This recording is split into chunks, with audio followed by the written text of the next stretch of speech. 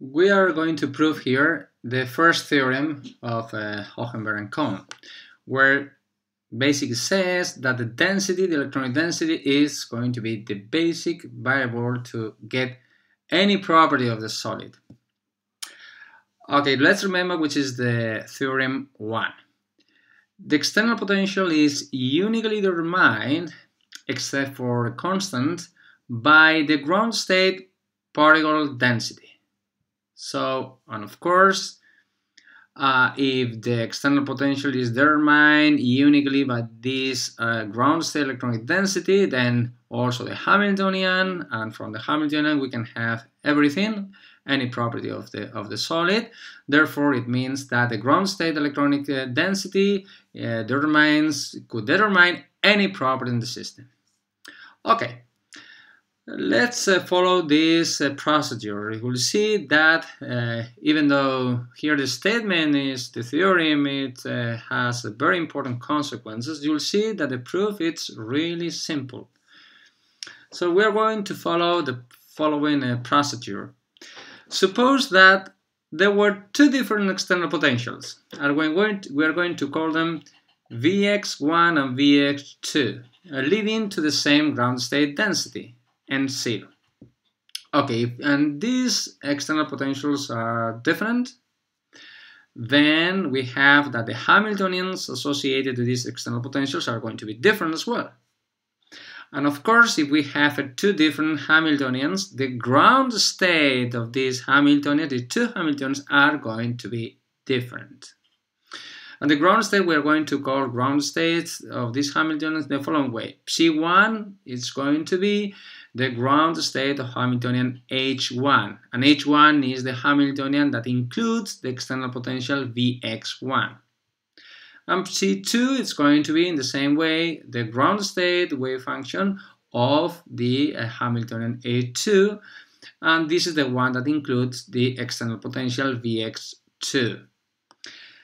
So we have that the ground states of the Hamiltonians are different. However, considering the statement we are making at the beginning, the ground state density associated to these two different ground state wave functions, it's going to be the same. Actually, it can happen, even though the ground state wave functions are different, the ground state density, the electronic density, they can be the same, in the sense that the ground state density, we know that it's a kind of average obtained by these ground state wave functions. Therefore, even though we can imagine many different examples where the ground state wave functions are different, however, the particle density or the ground state density is the same.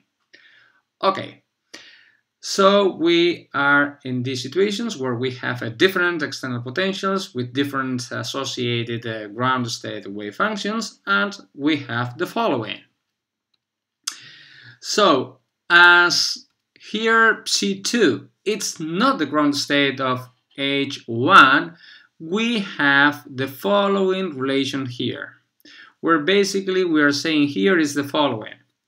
Here we have, as Psi1 is the ground state of H1, here we have, this is just basically E1, which is the ground state energy of Hamiltonian H1, which has the ground state wave function Psi1. And as we have said at the beginning, that Psi2 is not the ground state of H1, then we have that this E1, this one, it's lower than this one here. Here we have the average of H2 considering the state Psi2. Psi2 is not the ground state of H1, and therefore, considering the variational principle, then we have the average of the Hamiltonian considering any wave function, in this case Psi2, it's going to be always higher than the ground state energy. So that's the relation we have. Okay, and we're going to write that in a different way. So first, this term here, we are going to write in a different way. This term is this one, okay? This is the average of the Hamiltonian H1 calculated with the wave function Psi2. And H1 here, we are going to write in the following way. H1 here, it's going to be H2 H2 plus H1 minus H2.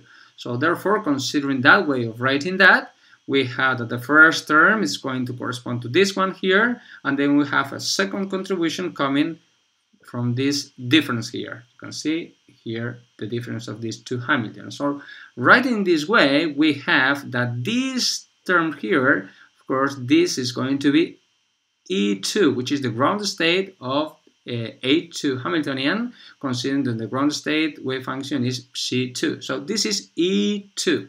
And on the other hand, considering that the difference on the Hamiltonian is just coming from the external potentials, then we have that the difference on the Hamiltonian H1 minus H2 is going to be just the Vx1 minus Vx2. And we are making, when you are making just this average, considering calculated on the state C2, then and as the density probability associated with C2 is just n naught, then we have that this expression here, this average here, can be written in this way. Where here we have the difference on these external potentials and we have the ground state particle density. So basically, considering that relation here and considering that this second term here can be written this way, we have that E1 is lower than E2 plus this term here. So in order to derive that expression, we have just started here from this E1. So we can do exactly the same, but instead of starting with this E1, we can start with E2. And if we are doing that, if we start with E2, we can, and following the same procedure, we are getting this relation here. So in this case, what we are getting is the following: E2, it's lower than E1 plus this integral here, where we have Vx2 minus Vx1 times n0 and integrated that.